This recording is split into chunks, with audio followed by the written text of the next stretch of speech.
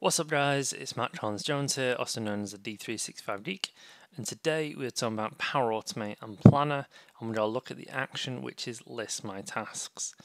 Now it does exactly what it sounds like. It goes off and it pulls back a list of your tasks and it gives you some information about it, but let's take a look at it and take a look at the information that we get back. So I'm in Power Automate here, I'm in a Planner flow, and I have a manual trigger to trigger this flow off. I can click on New Step.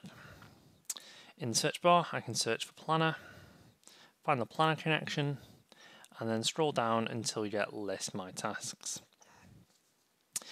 And at this point, there are no other steps required, so no additional information is needed for this step. You'll be able to use the output in subsequent steps. Now, before I create other subsequent steps or do anything, I'm going to flick over to Planner to show you a couple of tasks that are assigned to me.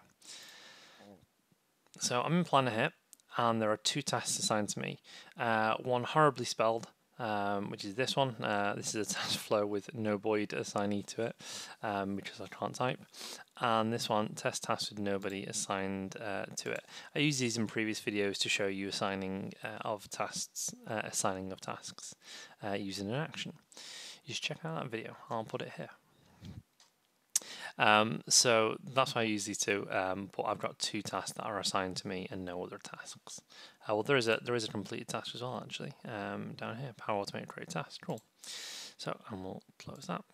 Now we'll flick back to Power Automate, and we will run this. So we'll click on Test. I'll perform the trigger action, save and test, run the flow, click Done,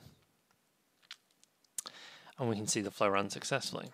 So the output of this is this body here, so this JSON object which lists details of the planner ID, the bucket ID if it's got a bucket, which this one doesn't, the title, so this is the test task with nobody assigned to it, and it has some other details in here. We've got stuff about the assignments as well, so who assigned it, when it was assigned. Then we have another one, this is the other task that is assigned to me. Again, we have all the same things. We have the assignments, and then this is this is the third one, the Power Automate task created now. So we can actually see from %complete that's the completed one. So that's this one down here. So not only does it list the completed task, but also lists the not completed tasks as well, the other way around. So yeah, you can do stuff with that information as well, or you may want to filter that out. So if I click on Edit and go to New Step, we can have a look at Compose action just so we can see what's going on. So this is the list of details that we get from the list my tasks. We have like the assignments, so who created it, who assigned it, etc. Created on time. We have items, the % completed, the plan ID, things like title as well. So we'll put the title in there. It'll automatically put an assign to each because we know that we may get more than one item back from this. So it's going to put an automatic apply to each around everything. So we'll just test this out and we'll skip through so we can see that it's got everything. It's a bit easier to read as separate compose actions you can flick through. So here we go. So we have 3, so this is shown 1 of 3 titles. So test task with nobody assigned to it. That's one of the tasks we have. Oops. Test task from flow with no Boyd assignee to it. Doesn't tell about spelling, typing, and the Power Automate task created now. So flicking back to Planner, we can see those are the 3 tasks that are assigned to me inside of this plan. But just to note this, these are just the ones inside this plan, which just happens to be the only tasks I have assigned in this environment. If you were running this on a production environment, this doesn't actually take into account tasks that are in other things.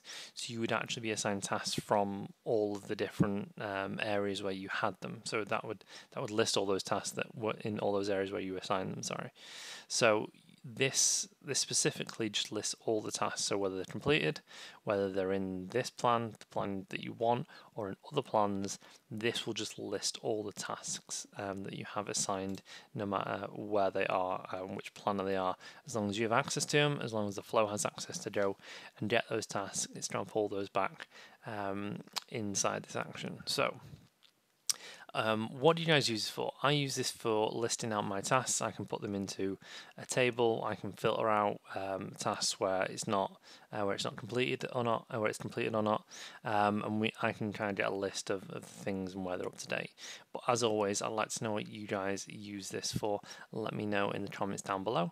If you like this video, if you could like and share it with your friends, it would be greatly appreciated. It really helps me grow the channel.